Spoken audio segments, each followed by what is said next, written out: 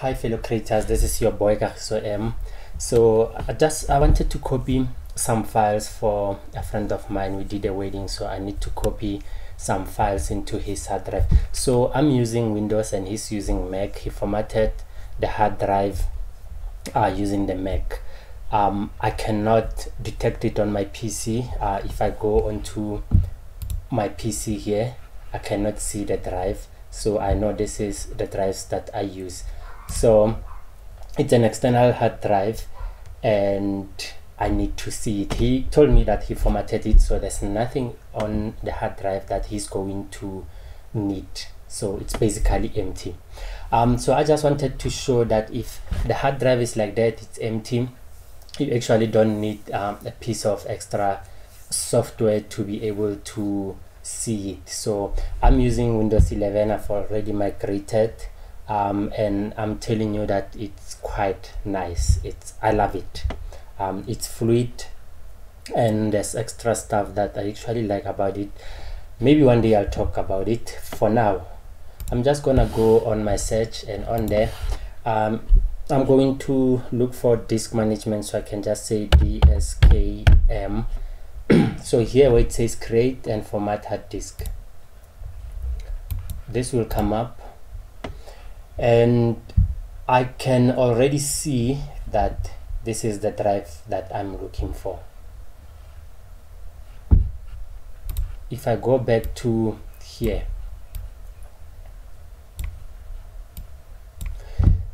so you actually don't see the hard drive here, but if you go on here, you can see there is the hard drive. Sorry, there's no letter assigned to it, and all these are assigned. I have H, W, C and Y are actually one hard drive with a partition, and I have an X. So right from there I can right click on here and delete the volume. The selected partition was not created by Windows and might contain data that are recognized by other operating system. Do you want to delete the partition? Yes. It's quite clear that this is actually the correct drive. So I can do this, or whichever way one will do it.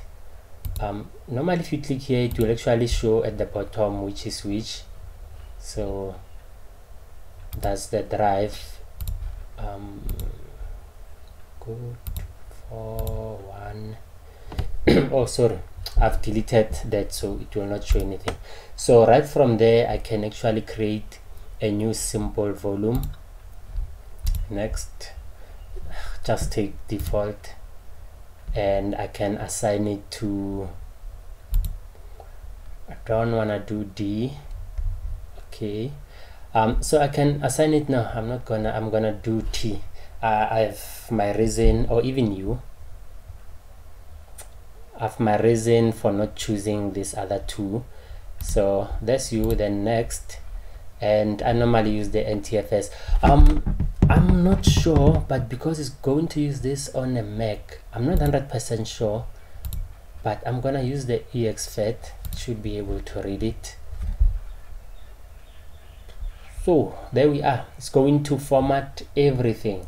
So you're only going to do what I've done now if it is actually a new a hard drive without that you're not going to need any information or data that is on the hard drive. So I can just say Candy, perform a quick format. Yep, finish. Then there we are. It is empty and we should be able to see you here. So guys, that's it. I just wanted to show you that you don't need an extra piece of software if the hard drive is empty, and you're not going to need the data that is in it, and it was formatted from the Mac without using the FAT system. I'm out of here, so please subscribe to my channel. I know my channel is normally for cameras, normally for filming weddings and all that, but it's something I came across and thought I'll show you. Okay, cheers, I'm out of here.